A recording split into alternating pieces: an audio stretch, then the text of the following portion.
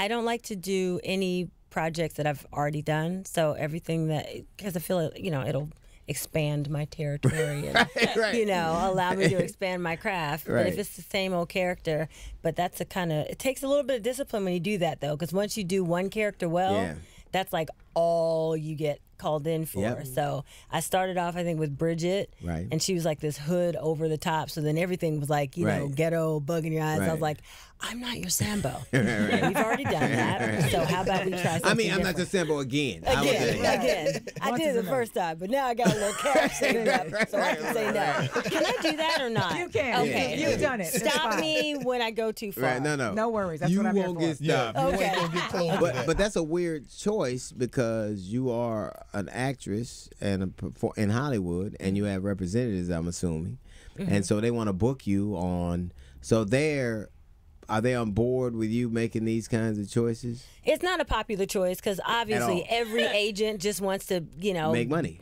Yeah, book as much stuff and make as much money so that they can rise in the ranks. But at the end of the day, my career is not about how they feel. So. My choice. Right. So, I've had not two Sambo. We don't do a double Sambo. We just do but everybody. One Sambo, one over here. Okay. But everybody does because it's I think I kind of equate it to when you're a kid and you don't know better, you like certain things, but once you expand your palette, those things don't matter as much to you anymore. So you kind of gravitate. So these are deliberate choices. Right. Absolutely. Are you starting to get the kind of roles you want to? I am, and it's so funny because then, crazy things happen. Like last year, I broke my back, like in half. How does anybody break their back? When you jump off cliffs, DL, why were you in Mexico. You know why I'll never know? I'm sure, as every other black person is saying to me, they're like, guess what we don't do? We don't jump off. Well, I do that, okay? She's a little different. She might be transracial. She might be. And you broke your back in half. In half. She won't be a Sambo or jump off a back? Or one time. So I did that once, check. Sambo, check. How did you break your back? I did. I literally jumped off a cliff in Mexico. Like you thought I was Why kidding. What was the goal, though? To jump off of a cliff. Here's the deal. I was doing this one show one time, and this father and son were there. Like the son was on the show, so the father had to be there for chaperone. And they were playing this game where literally, like, bump my fist. Right. As hard as you can.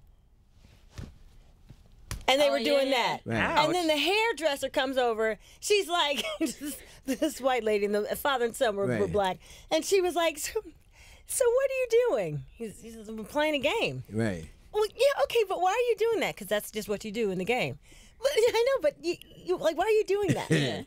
Because that's just what you do in the game. I jumped off the cliff. Because I wanted to jump off of a cliff. Oh, there's no reason. Oh, There's there's like a rush and there's like thrill. Yes, it was into a lagoon. But the thing about it is, because the jump was 75 feet. Oh, wow. That's, Yeah, That's like different. the water becomes like a sheet of concrete if you don't pierce it just so. Oh, my God. So in my head, I had just done a 25-foot jump. Right. And I was like, It's only well, that 50 jump feet, took about this many seconds. This jump will probably take 3 times that many seconds. So, like, I just ran and I did it. And I started counting, and then when I got to the third, this many seconds, and that water didn't come, I was like, what the hell is that? And then I landed in a seated position. Oh, my God. I have a GED, so that's probably, I can't do math, so that's why I can't jump like that.